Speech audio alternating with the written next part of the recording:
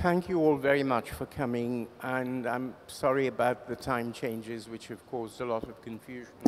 Maybe some more people will join us as we go along, so we'll plunge in because I think we need to be out of here at a certain time. David, I was not able to hear the introduction to you, so I will possibly repeat and say that you've had a remarkably versatile career as a historian because you wrote 2 award-winning, prize-winning biographies, Curzon and Rudyard Kipling. And you've written histories on Italy, Spain, and the Middle East.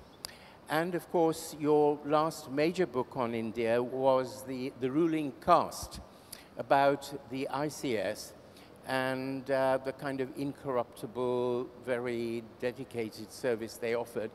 How far has this book, The British in India, which is quite I'm sorry, we should have a copy here, but we don't, quite a monumental book. I mean, how did this grow out of the previous one on the ICS? Yes, well, indirectly it did, certainly, because studying the ICS made me look at Britons who came to India not just as viceroys and generals and exalted people like that. But of course the ICS itself is a very elite group, 1,100 men, less than 1% of the population of British India. And then after that I wanted to go deeper, a bit wider, and look at the lives of other people like you know, foresters in Kumaon or engineers working on the canals. But I also got particularly interested, and rather unexpectedly, about the amount of British people who came to India, as it were, unintentionally, and not exactly, they didn't plan to. People often think that you know, every Briton came to India to conquer it, to govern it, or to exploit it financially. And of course many did, no getting away from it.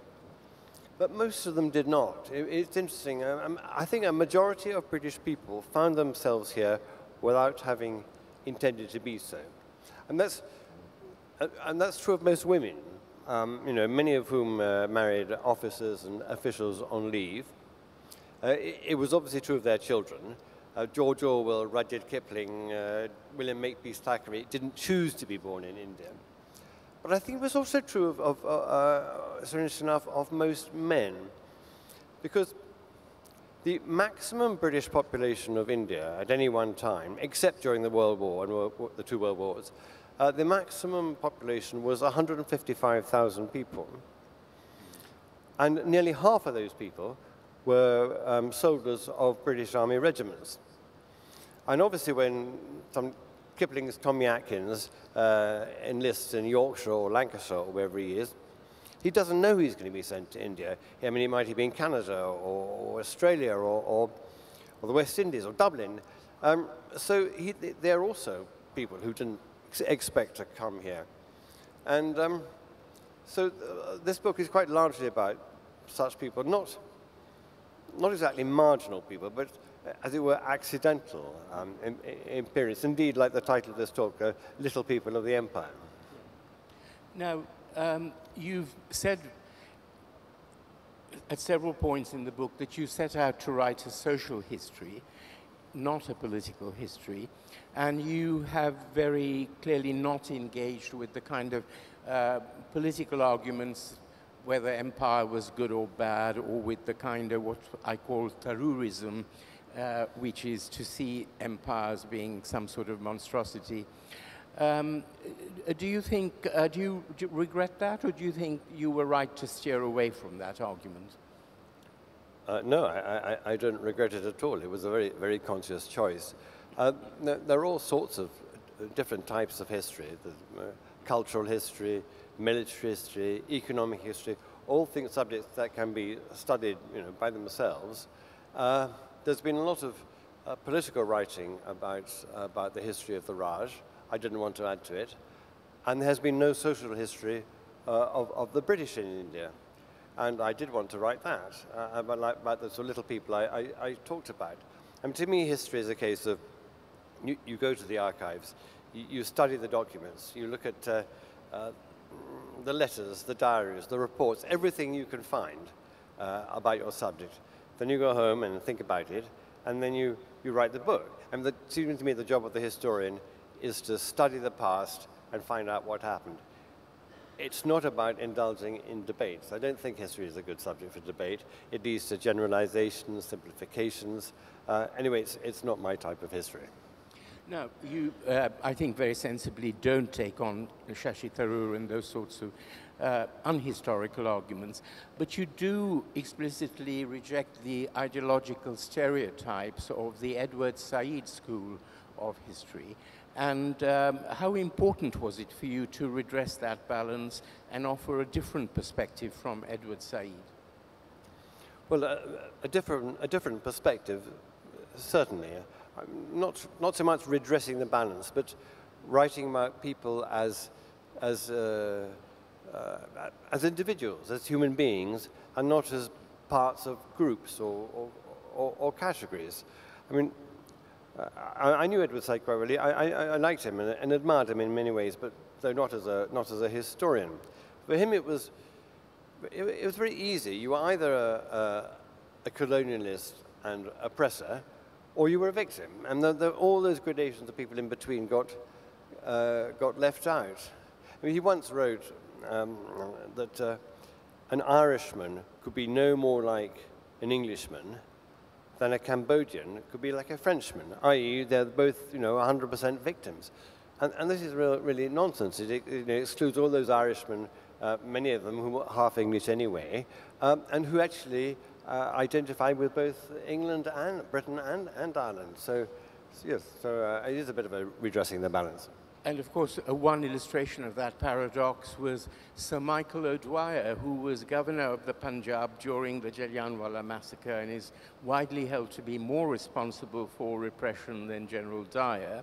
And he was a Catholic Irishman from somewhere in Tipperary, from a very modest family, wasn't he? Yes, he was one of 14 children, Catholic children from a poor farm. He got a scholarship to Balliol, got into the Oxford and got into the ICS.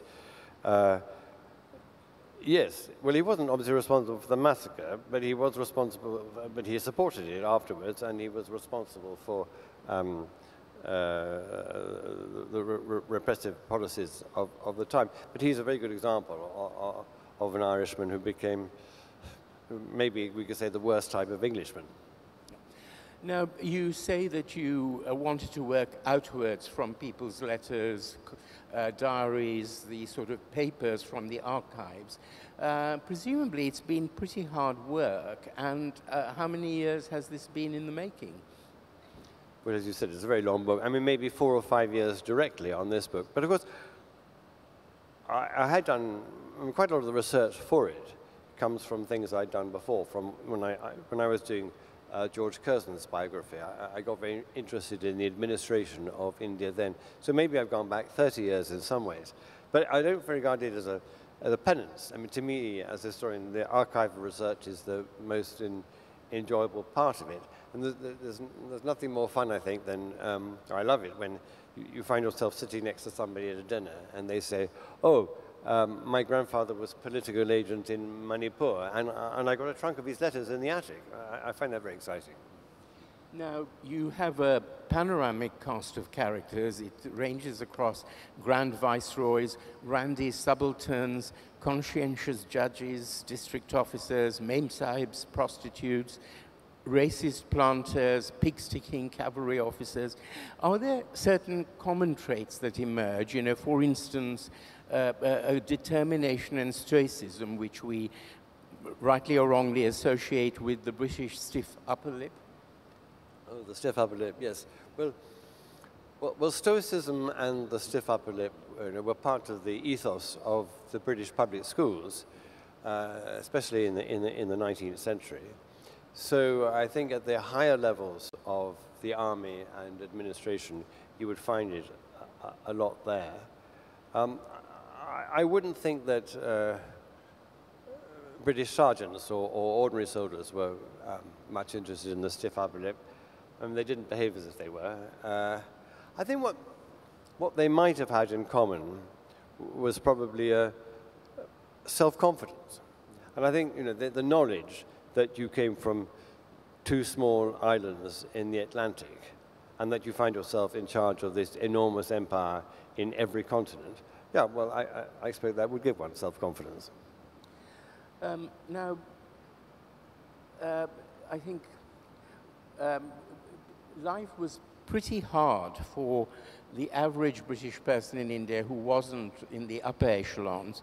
But there's this 17th century saying you mentioned about the sort of British here in India had 2 monsoons are the age of man. And a lot of people died very young, got all sorts of tropical diseases, had to live in pretty harsh climates in the Mufassil, in very remote areas.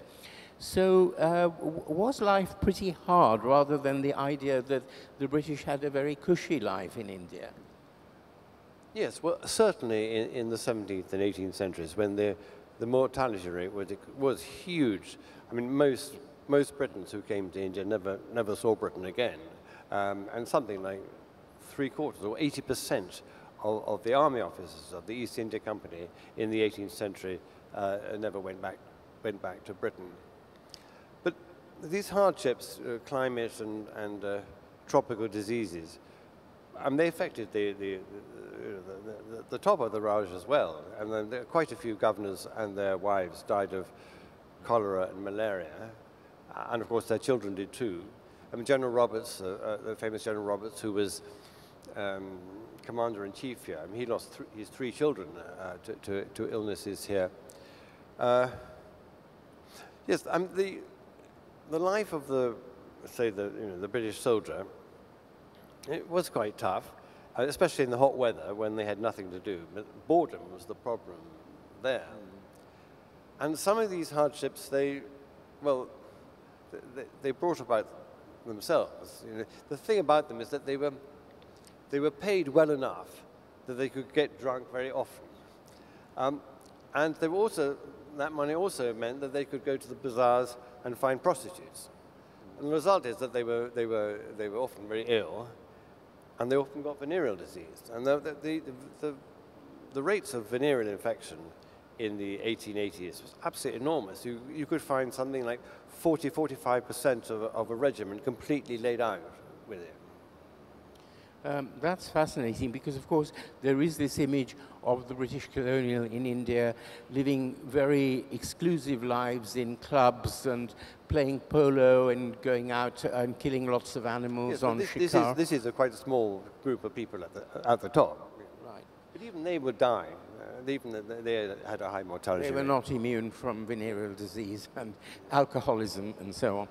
But one of the things that struck me reading your book was that what came across almost throughout the British in India was a very strong sense of duty, a feeling that however hard conditions were, they were there to do a job. And the job was not necessarily to get rich and exploit the natives. It was actually to make a difference, to improve lives. I mean, was there quite a sort of strong ethic of actually helping people? I think in different periods there was. I think not in the 18th century, hardly ever. The writer Horace Walpole said that nobody went to India, no Englishman went to India with good intentions, which meant that they went out to make money, often unscrupulously. I think at the beginning of the 19th century, altruism was playing a big part, but not a majority. There were 2 strains of altruists then. There was the religious, the evangelical movement and the missionaries. And the evangelicals, well, they were in the forefront of the campaigns against sati and female infanticide. The missionaries were more interested in converting people, at least at the beginning. And later on, they did useful work perhaps as teachers and in the missionary hospitals. But to begin with, unique aim was to make converts. And they, with a complete lack of success. I mean, their strike rate was unbelievably low.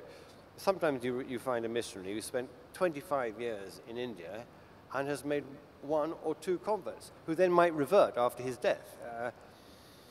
The other strain of altruism was secular, and I think it was summed up by Rudyard Kipling when he said, the job of the British in India is to save bodies and leave souls alone. And I think that was the creed of the ICS and of the administration, and many of the services, the people who were building canals. And there was a remarkable Victorian engineer called Arthur Cotton, who literally dedicated his entire life. Every morning he got up, what can I do to help the Indian peasantry? And in his case, it was building canals, irrigating the land. And often these people get forgotten later on. I knew that the government of Andhra Pradesh in the 1980s had erected a statue to him. But what I hadn't realized until the historian Manu Pillai told me yesterday or the day before, apparently in the villages of Andhra Pradesh there are 3,000 statues to Arthur Cotton. So there was that strain of altruism, more practical, one might say, than the missionaries. Yes, I mean, I grew up with a Muslim bearer, they were called bearers, sort of butler, who had worked for an ICS officer, Sir Tenant Sloane. I don't know if he cropped up. Sorry, I didn't hear that. He worked for an ICS officer called Sir Tenant Sloane. Oh, yes. And Sir Tenant wrote to him regularly once a month, and I used to have to read out and translate the letters into Hindustani. But it was amazing, and he used to send him money orders. He remembered his and his children's birthdays.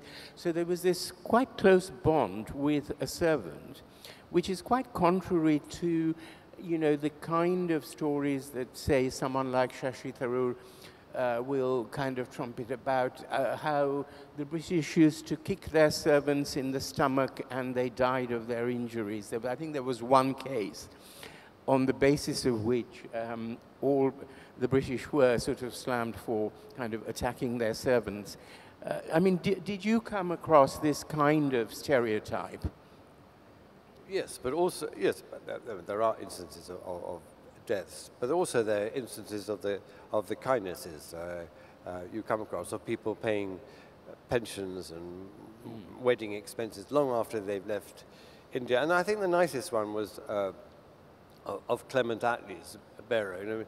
Attlee came out for doing the Simon Report in 1929 and had a bearer then. And they got on so well that Attlee never came back to India. Of course, he's a very important figure in Indian independence, but he never came back. And yet, after his death, the bearer was still paying an annual mass on the day of his death in I think, Madras. I mean, also, reading your book, one of the things that came across was the enormous job satisfaction that a British officer could have. For instance, a medical officer who had inoculated a whole village, or an engineer who had built a canal that irrigated hundreds of acres. So at the end of the day or at the end of the month, they could really feel they'd achieved quite a substantial amount, couldn't they? Yes, well, some. Yes, I mean, in those cases, and like this man, Arthur Cotton, especially when you see something tangible, like oil canals there, or in the Punjab, then you would have yes, you could get some satisfaction. So there was a sort of huge, I mean, one of the sort of plus sides, I mean, if you lived in very difficult conditions in sort of inhospitable areas climatically, but you had a tremendous job satisfaction if you could really achieve a difference in the lives of the people around you. Yes, and it was a terrific challenge. And we're going back to the thing of self-confidence. If you'd passed the ICS exam and you came out here and you were sent to as an assistant magistrate, I mean, you might be actually in charge of an area the size of an English county, populated by 1 million people, and I think that the job satisfaction was enormous. Of course, there was a huge backup, a huge bureaucracy of Indian tahsildars and deputy collectors to help him. Yes, but when you read their diaries, you do feel, I'm glad I'm a civil servant in India. I'm not just stuck in London commuting on the train every morning. I can do some practical good. How much good it was, that's debatable, but certainly they felt they were. But I mean, on things like, female infanticide, child marriage, sati, how much reforming impact do you think British officials actually had on the ground? I think in reforming society, quite a limited amount. One must remember that the East India Company was so terrified of, provoking disturbances, provoking the Muslim and Hindu communities, that they wouldn't allow missionaries into this country throughout the 18th century. And they only let them in because Parliament in Britain forced them to let them in 1813. But even so, the administration was always very cautious about this, possibly, especially after 1857, they don't want that again. So I think they were maybe raising the age of consent by a year, or eventually allowing Hindu widows to remarry. That sort of thing, but not much. I think they had a bigger impact, which is not individual, but a bigger impact on the institutions, on the law courts, the free press, the universities, where many of India's future leaders were educated. And I think the atmosphere that they created does definitely, from that, does stem the Indians' own making of the liberal secular democracy, which they eventually made. It wasn't something the British taught them, but it's something that matured through these institutions. Now, your book does dispel a lot of the negative stereotypes peddled by the Said school of anti-Orientalism. And one of those, which you do explode very convincingly, is the idea that the Mem Sahib, who was so widely blamed for ending male British attachment to Indian BBs, you point out that she was herself the victim of crippling loneliness, outnumbered 7,000 to 1. And it's not surprising, you write, that they sometimes felt lonely, scared, beleaguered, and rather cross. And why do you think Mem Sahibs have got such a bad press? Well, Mem Sahibs did get rid of the BBs. I mean, to them, the BB was not only a sexual competitor, but a moral affront. And we're talking now into the beginning in the Victorian period.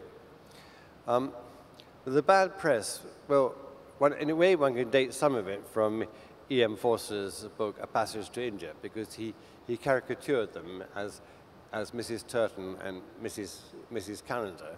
But of course, there must have been many like them. And he met two on the boat coming out, and he heard them talking, and he thought these were the most awful people he'd come across.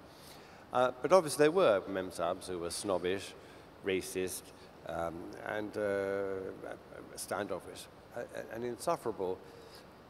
But there were quite a lot who were not. I mean, I came across a lot of women in my research who didn't want to go to the club, who didn't want to play bridge, and who actually wanted to get to know India and wanted to travel about India.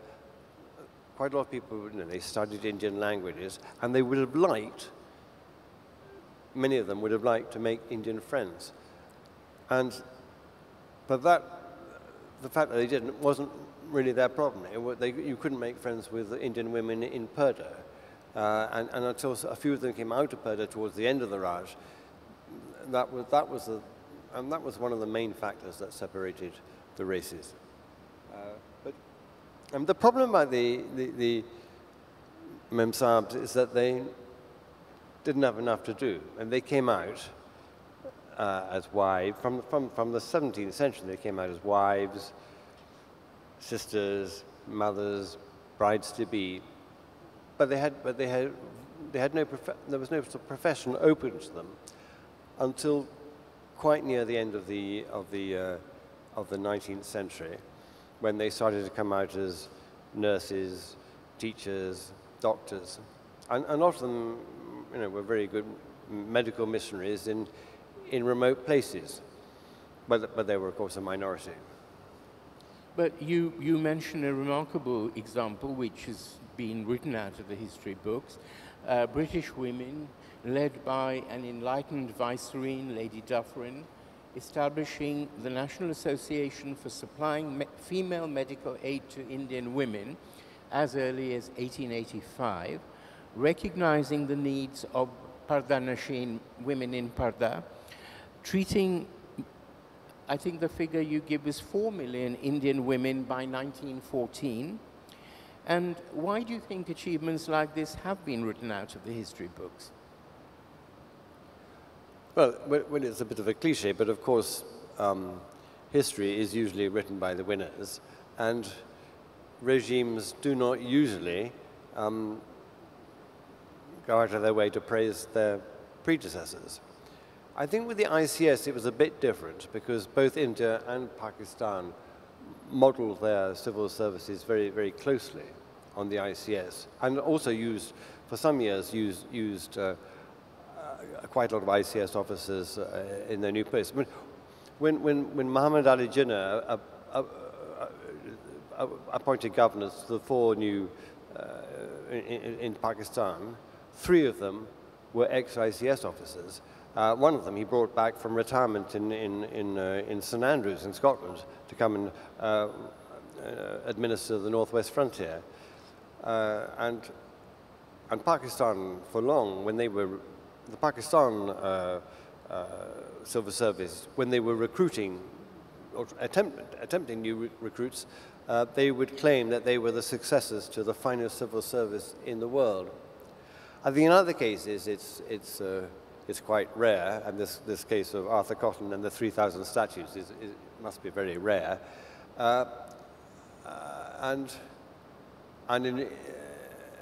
And in British universities, you don't get very far nowadays if you suggest that sometimes some imperialists might have done some good, which does mean that you're more likely to get a letter signed by 562 academics saying you're talking rubbish.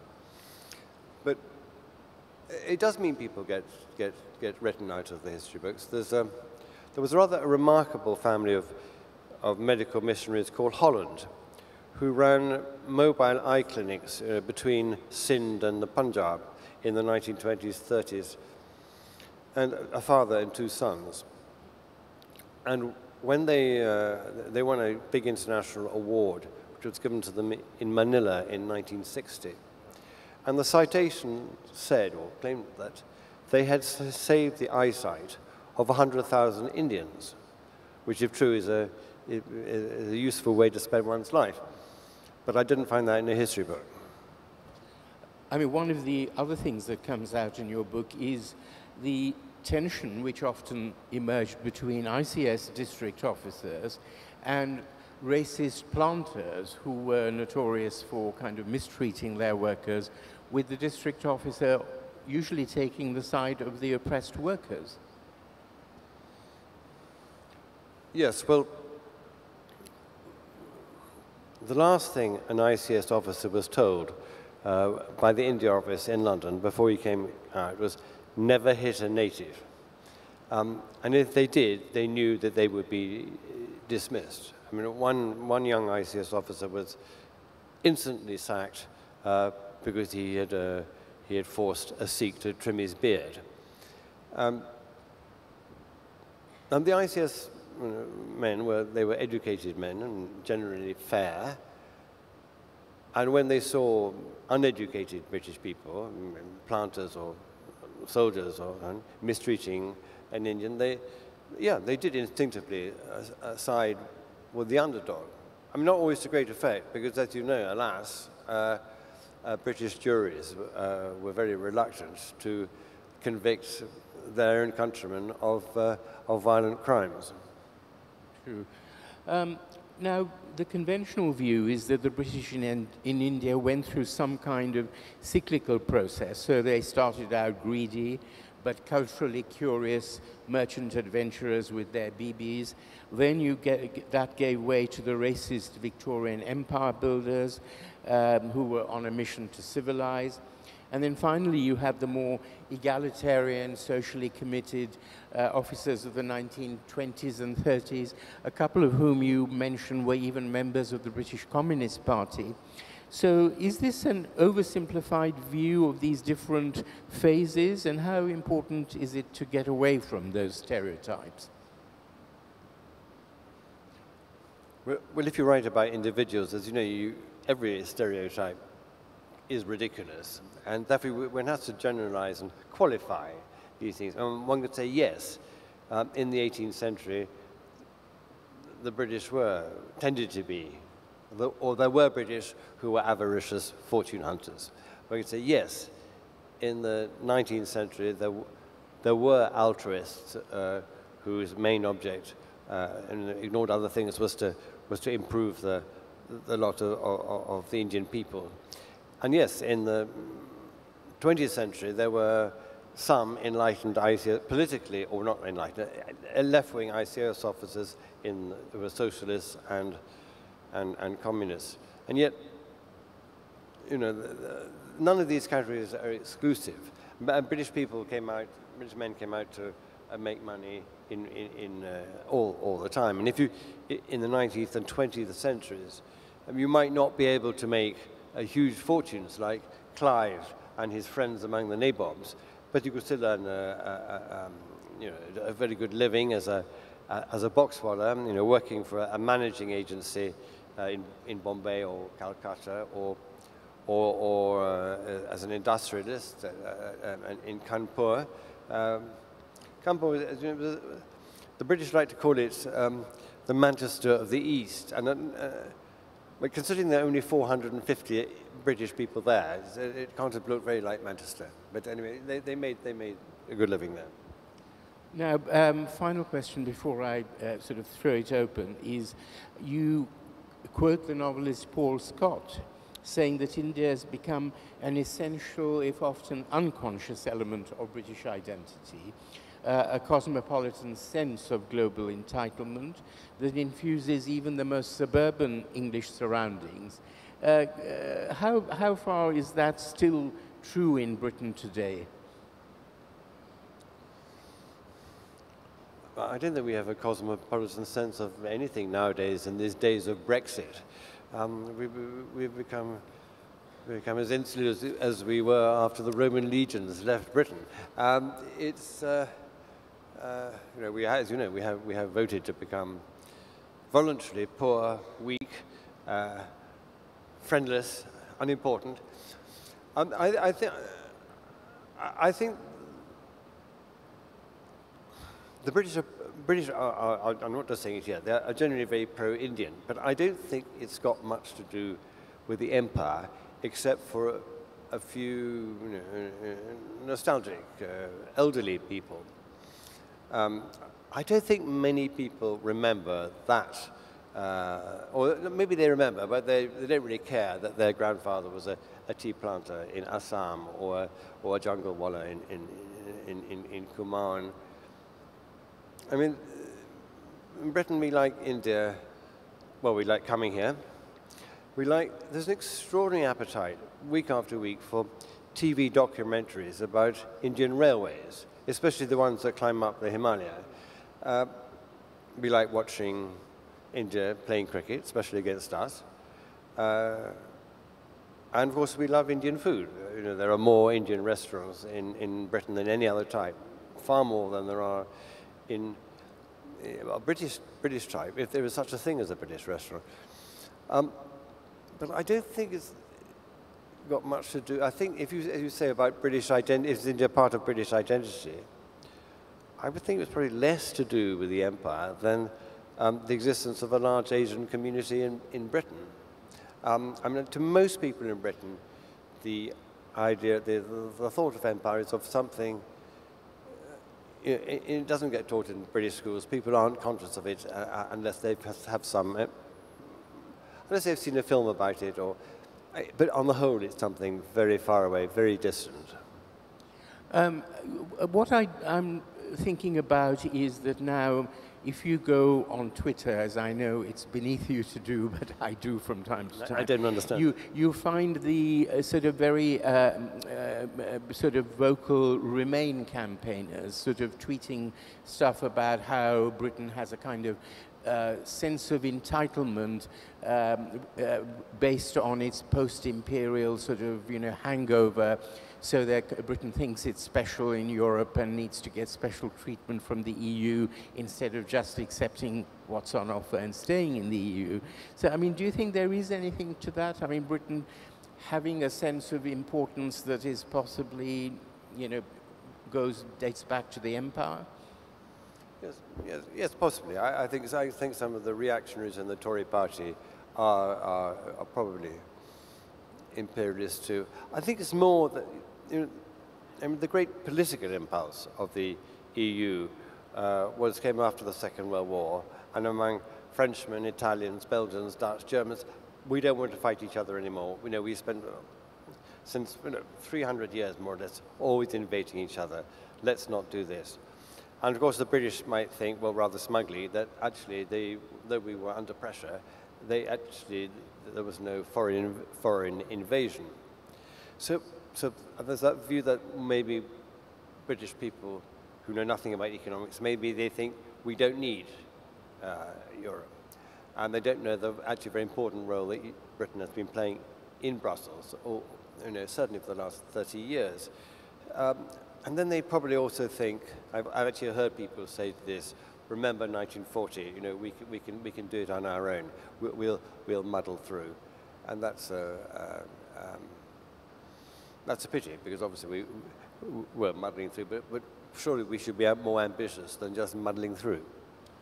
Right. Well, I will invite questions. I'm sure there are lots of hands going to go up, please. Okay. Are there any mics? Are there any mics around? Sorry, I can't see you. Is it possible to lower the lights on? Is it possible to lower the lights on us so we can see the audience?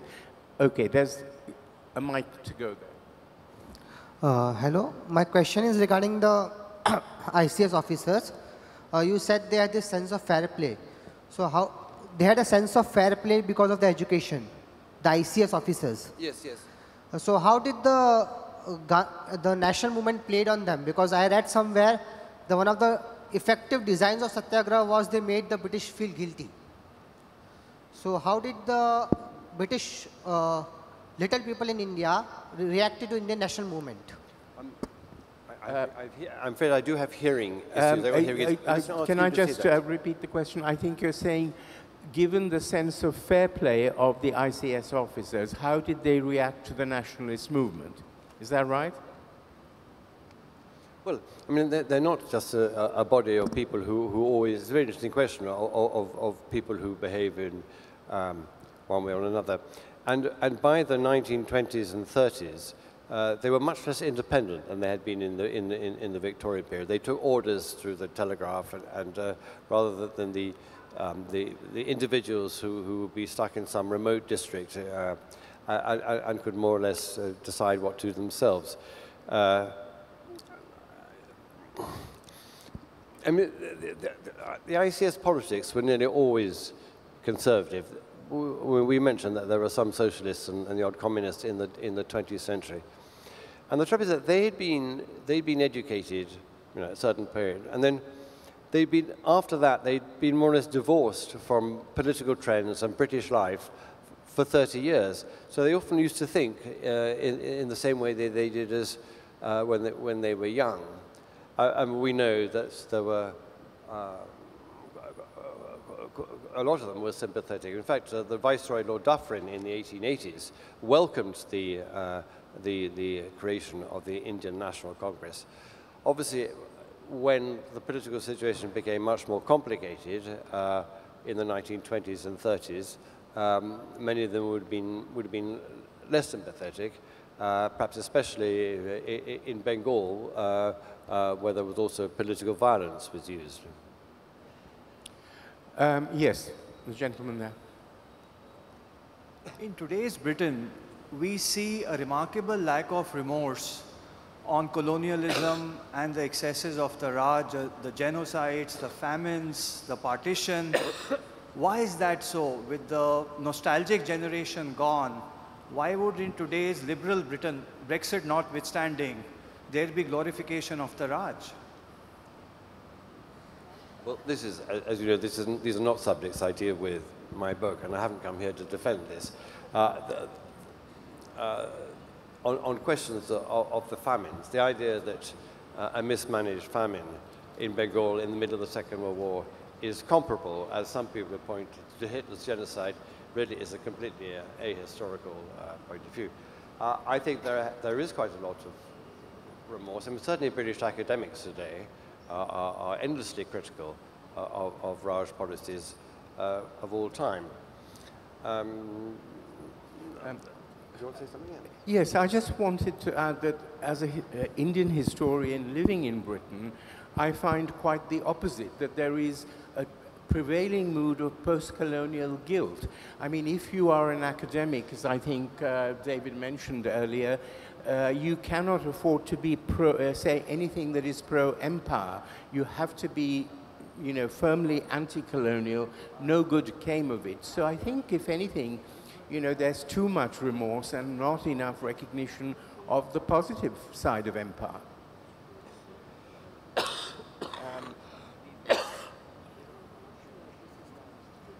Any more?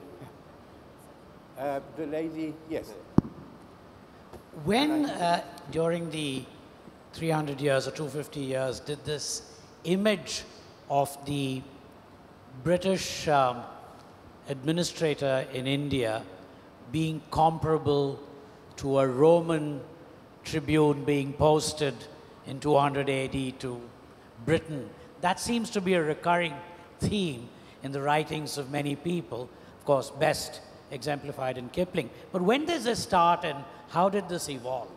This Roman fascination with being trying to imitate what the Romans did. Yeah, well, that's very, very interesting. I think it was completely absent in the 18th century until at the end, because the early civil servants of the East India Company were merchants and traders and accountants, and they were more interested in that than it's. I think when Lord Wellesley, the brother of the future Duke of Wellington, came out as Governor General in the 1790s, I think he specifically said, "I want you to be like Romans." And by then, Lord Cornwallis, the Governor General, had said, you know, they've got to live off their professional salaries. They can't indulge in trade. So then the idea became that they were Roman tribunes, and I think this, you know, more or less lasted forever. The idea, because the British also had this conceit. It was said that, they were like, their imperialism was partly like the Greeks and partly like the Romans. And it was Greek in what were known then as the White Dominions, where you would have democracy like the Greeks did. But in Africa and Asia, they had to be like Romans, you know, enlightened people, but no nonsense about democracy. I think the lady in the second row, did you have your hand up? No? Oh, there is someone. Yeah. What are the roots of this notion of fair play commonly associated with the British? What are the philosophical or intellectual roots of this association? Gosh, what a wonderful question. It deserves several seminars. I can't remember where it started. But it's obviously been mythical in many ways. We always think now, oh, the old days of cricket, when everything was fair play. But actually, it's not true. There are numerous instances of or not ball tampering, that's a new one, but of other ways of unfair play and bad umpiring in cricket in the past. I'm not sure where. I mean, it is something that, as you say, people always talk about. Oh, fair play, support for the underdog, and one likes to think it's there, but maybe it's been exaggerated. Do you have any ideas on that, where fair play might come from? Well, I think Shakespeare, but also British political philosophers like John Locke and Hume, and the utilitarian... liberty to hew an individual liberty, but is fair play in that? Yes, I think the idea of some kind of natural justice and the state being accountable with some sort of social contract. Yes, yeah, no, I agree with that. So I was thinking fair play is just, yes, okay. But I think we are going to have to leave it there. Yes, sir.